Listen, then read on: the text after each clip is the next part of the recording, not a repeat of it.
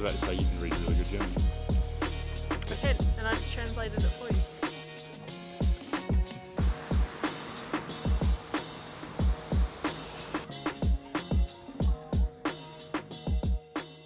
Good morning and welcome to Berlin. We've been here for about a week now, pretty much just locked ourselves in our hotel room and worked. Yep. But we've got our coffees. We do, and we are heading off around the city. We're staying in a really good location in Potsdamer Platz. It's quite a central location. Berlin is a massive city. It's very sprawled out, and we're in one of the central areas. So pretty much walking distance to all the sites we're going to see today. Yeah, I think we're going to head to the Brandenburg gate first.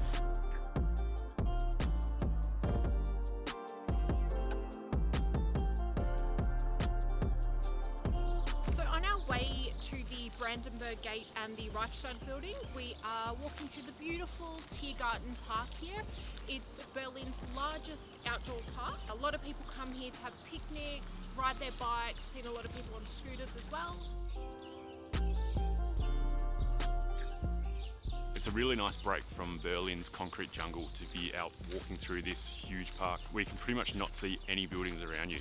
And all the trees even block out the city sound, so it's really nice to have that reprieve. Yeah, that break. Hustle and bustle. So lush. It's actually a really good thoroughfare to get from one end of the city to the other.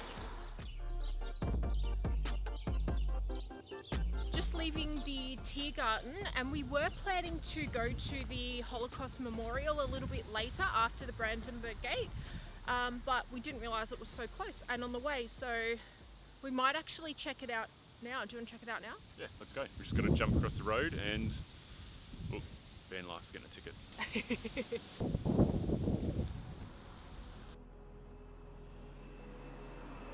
Between 1941 and 1945, the German Nazi regime and its collaborators murdered over 6 million Jewish people from all over occupied Europe. The Holocaust Memorial is Germany's main memorial to this unimaginable genocide.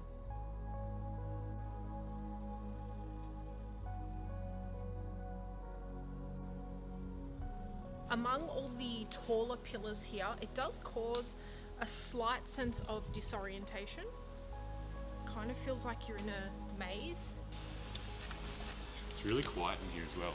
Yeah. Considering we're right in the centre of Berlin, yes. Once you come into the middle here, the concrete pillars really block out the sound. It's quite sombre.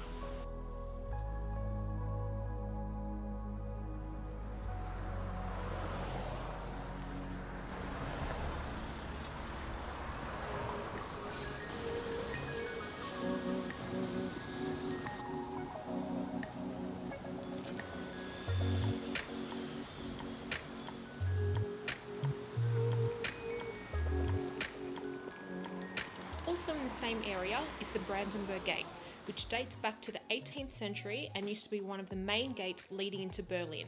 After the collapse of the Berlin Wall in 1989, this became a symbol of unity and peace between East and West Germany.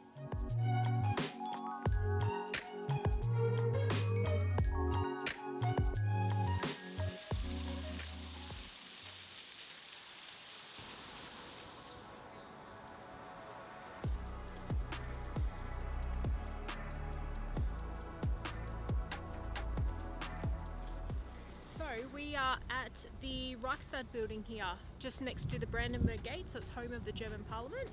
There was a massive fire here in the 1930s and they rebuilt it, and it's been home to the German Parliament since 1999. It's awesome, isn't it? It's massive.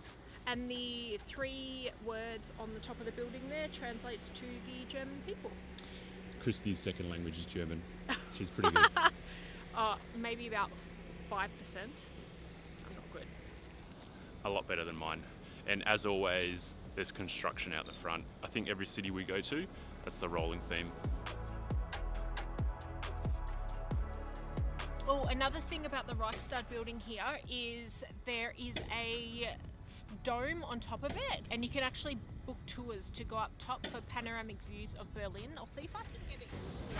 It's supposed to be one of the best places to see a 360-degree view of Berlin.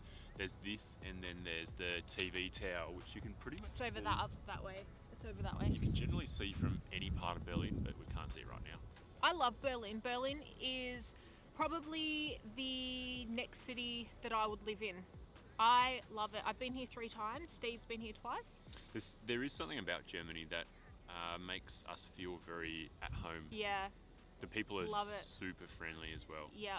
And Berlin is such a big international city of just a big melting pot of different cultures, influences, fusions, and it's just great. A lot of it was unfortunately demolished, flattened during World War II, so a lot of the city has been rebuilt. It is quite modern, but you do have the older style buildings as well in contrast, so it's it's a super cool city. I think we've done and seen everything that we want to see over in this part of Berlin, over on the west side. We're going to head over to the east side of Berlin now and check out the East Side Gallery.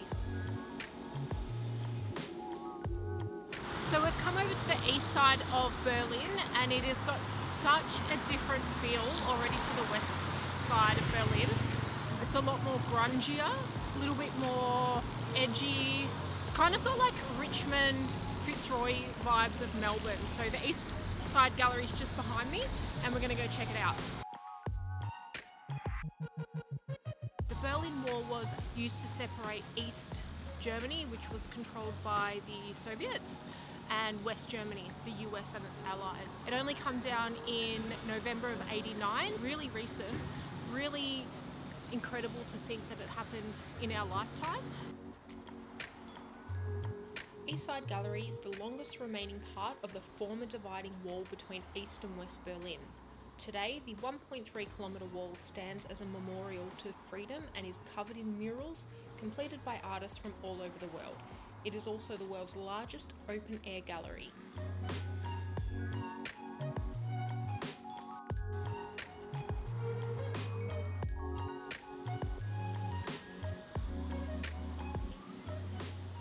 We had a really good day exploring East and West Berlin. And make sure you're watching the next vlog because we're going to be taking you around the city and trying some of Berlin's popular street food. And beer. Yes, and beer. Bye!